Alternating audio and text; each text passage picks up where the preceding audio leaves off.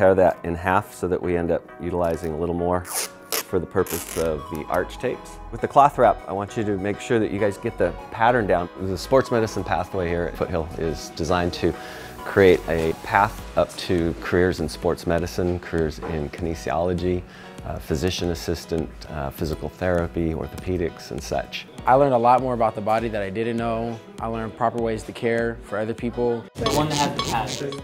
I was certified twice in CPR, first aid, and AED.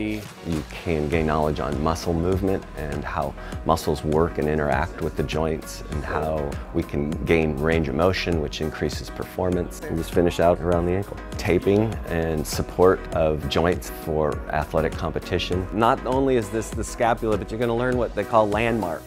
The kinesiology class, we work towards becoming a personal trainer. They get to create workout plans. In the sports medicine class, we work on care, prevention, and treatment of athletic injuries.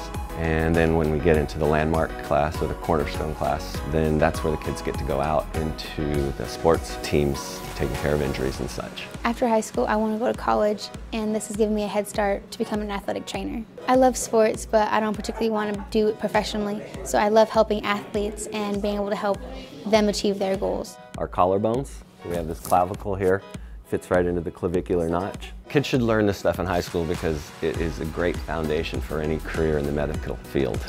All the material that we learn both in the kinesiology and sports medicine class are all foundation work for any career in the medicine field.